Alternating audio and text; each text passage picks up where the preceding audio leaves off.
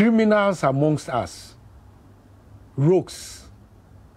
Recently, Osu money that had to be paid by the Nigerian High Commission.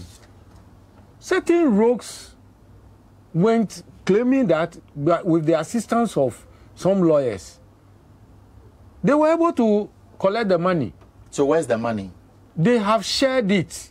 You see, when it happens like that, the government officials, officers at the ministries and all that, they take part of the monies. And the real people, that money had been shared, it has finished. And Osu, you cannot boast of this bottle of water, that from that money, this is what Osu have to show. Nothing.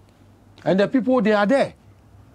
And these people... How angry are the people of Osu or the Ga chiefs when it comes to land and it appears as if the authority you have has been taken away from you? When the right people go, they will not give it to them.